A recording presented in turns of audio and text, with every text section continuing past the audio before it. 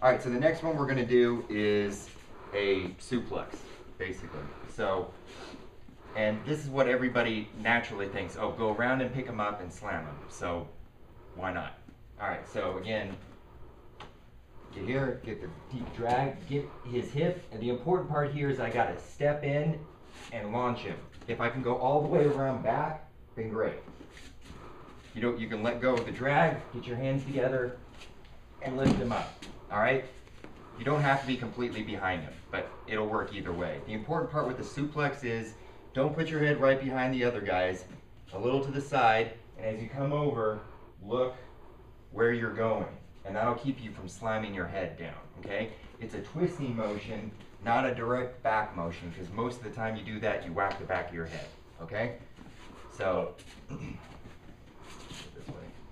All right. Okay? Grip, grip, arch back, look over, and land. All right?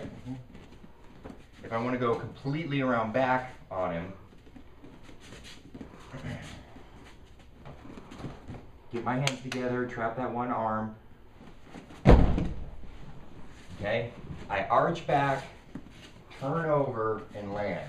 Okay? And notice something? You know why he lets go? That way I don't slam my head in the mat. Okay? Plus I don't break his neck. Alright, so too. That's the biggest one. halfway through, when I'm right about here and I start to turn over, okay? Return, let go, and slam him. He lands on his back, I land on my front. Okay?